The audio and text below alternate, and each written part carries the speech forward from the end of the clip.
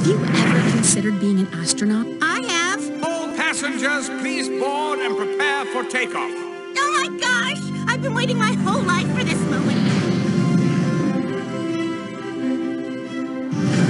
Astronaut candidate Mindy Cohn reporting for duty and ready to rocket to the stars and beyond. I can't believe I got to travel into space. Well, not me, but my character Velma Dinkley does in the latest Scooby-Doo mystery, Scooby-Doo Moon Monster Madness. Just like Velma, I've always wondered what it takes to be an astronaut. I've got my top secret mission manual ready. Oh. I guess it was so top secret they forgot to give it to me. Okay. Don't panic. It's almost go time and I don't have a mission manual. Think, Mindy. Think. What would Velma do? Aha! Let's call my friends at the world-famous space camp. They'll know what to do. Calling space camp. Come in, space camp. Over. Hi, Mindy. I'm Bumblebee. I'm here to help you get mission ready at the U.S. Space and Rocket Center here in Huntsville, Alabama. Are you ready? Thanks, Bumblebee. I'm really excited to see if I have the right stuff to be an astronaut. Unfortunately, my mission manual is a little thin, as in completely empty.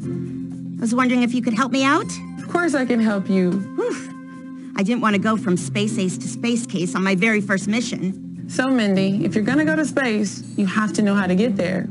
I'm going to teach you how to do a pre-flight checklist with the assistance of a helper named Caroline, who's going to be our commander. Hi. Are you ready? Ready? I'm so excited I'm shaking in my moon boots. First things first, got to put on your headset. Headset is necessary so Mission Control can communicate with us during our space flight. After that, we then need to look at our pre-flight checklist. This will give us all the information we need to be successful during blast-off and throughout the entire mission. So the way it reads is that you have your timeline right here, mission elapsed time. After that, you have your position. Then you have the panel that has all the information on it, and then the switches that would be on the panel that you need to flip, or any information that may be entered on the keypad. And that's where Mission Control will really start to talk to you and give you vital information so you can really blast off. There's so much to do before we even leave the ground. Now, what exactly goes on in Mission Control? Welcome to Mission Control. This is a place where everything happens to make sure our mission is a success. There's different positions in here. So, for instance, Fido, that's our flight dynamics officer. I know Scooby probably would like that position. Yeah. Then there's Capcom, which is me, capsule communicator. I talk to everybody inside the orbiter. You've got Caroline again, who's flight director. She's going to make sure that the crew comes back safely. Wow, Bumblebee. You're in both the shuttle and Mission Control at the same time. You really are a master multitasker. So, Mission Control is ready. I'm ready. How about the astronauts in the shuttle? So we finished our pre-flight checklist. Now we're ready for launch. First, Commander has to turn on any type of system that we need to survive. Right now, Caroline is turning on all our systems that's necessary for flight. That would be our communication systems, our environmental, our power, and any type of component that's necessary for this orbiter. This is so exciting. We're almost ready for blastoff. 20 seconds to launch. Here we go, folks. We're heading to the stars. At 6, 5, 4, 3, 2, 1. Liftoff confirmed. Copy liftoff. We have liftoff. Liftoff of STS-1. Do you confirm, Flight Director? Roger. Wow, they're really moving. Not at all what Velma and the gang experienced when they went into space. Capcom Commander, how's the first stage going? Everything is going smoothly. Copy that, Commander. We're in space. I mean, you're in space. This is so cool. Ladies and gentlemen, we've reached our cruising altitude. Welcome to space. Now we are just in orbit going around the Earth. We do 45 minutes of light and 45 minutes of darkness. That's considered one orbit. And we're traveling at 17,500 miles per hour. Once out in orbit, our mission specialists will get ready for their EVA, which is their spacewalk. Now that our shuttle is in orbit, I've got about a bazillion questions about space travel. EVA, SRB, Fido, so many things to remember. I better let the shuttle crew concentrate on what they're doing and ask another expert for some help. Maybe, say, a real rocket scientist? Hi, Mindy. I'm Dr. Travis Taylor, and I'm here at the U.S. Space and Rocket Center in Huntsville, Alabama. And I'm here to answer any questions that you or the kids might have. So how do you breathe in space? There's no air in space, and that's why you have to stay inside the spaceship or inside a space suit so you can keep air in there. There's an air tank on the back of the suit, and there's a big air tank inside the spaceship. Can you tell us more about the spacesuits that astronauts wear? Spacesuits are actually very complicated, and they're really just miniature spacecraft. They have multiple layers of different materials to stop heat and cold and even micrometeorites. I never want to take mine off. I know. Can you tell us about the powerful rockets that get us into space?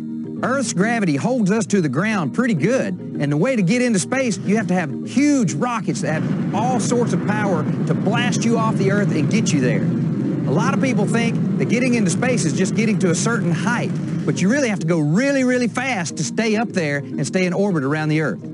How far away from the Earth is the moon? The moon is a long way from Earth. It's 240,000 miles away, or 400,000 kilometers. That's quite a distance to travel. Now, is the moon really made out of green cheese? Unfortunately, for Shaggy and Scooby, the moon is not made out of green cheese. It's made out of the same stuff that Earth is made out of, rocks and minerals. Is there really a resort on the moon like we saw in the movie? Welcome to the moon's first luxury resort. We don't really have a resort in space yet, but we do have an International Space Station, and there's always several astronauts up there conducting experiments and living in space. What if someone watching wants to travel into space? Is it a good time to become an astronaut? This is an exciting time for space travel because there's many opportunities to go. There's new spacecraft, there's the Space Launch System, and soon even you might get to go into space. Thanks for your help, Dr. Taylor. Sometimes you really do need a rocket scientist to answer your questions. Thanks, Mindy. I'm glad I had time to talk to you, and I hope to see all of you in space someday. Yeah!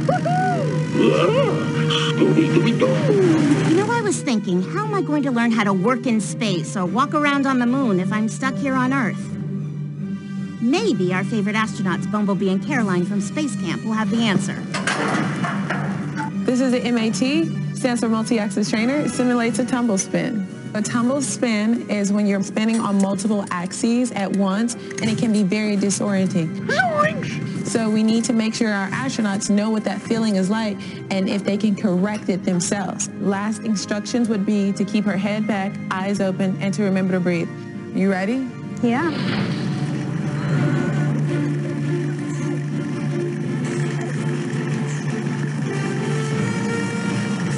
Oh my! Now I know how laundry feels on wash day. Hey, Bumblebee, how do you train for walking and bouncing on the moon's surface? Maybe like a trampoline or a bouncy house? The 1-6 chair teaches astronauts how to move about on the moon's surface because basic walking just doesn't get it done. So they decided to do the bunny hop, the slow motion jog, and the side to side. And Caroline's going to show us how it's done. While she's in this chair, it simulates 1/6 of the Earth's gravity. So if you take her weight and you divide it by 6, you get the weight of what she would weigh on the moon. So first up, she's going to do the bunny hop, and she's definitely going to look like a bunny. So while she's bouncing, she doesn't want a lot of height. Because if she gets too much height, she won't travel. She'll just go up. In real life, astronauts don't have a buddy system. They are responsible for their own modalities or movements to and from wherever they come from. So you want everything to be controlled, right? Right. All right, so she's going to show you how to do a controlled side to side now.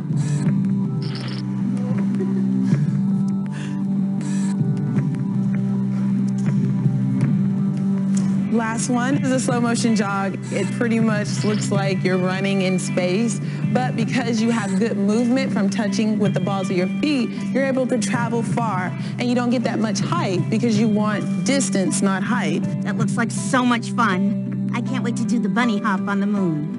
Or maybe the Scooby Shuffle.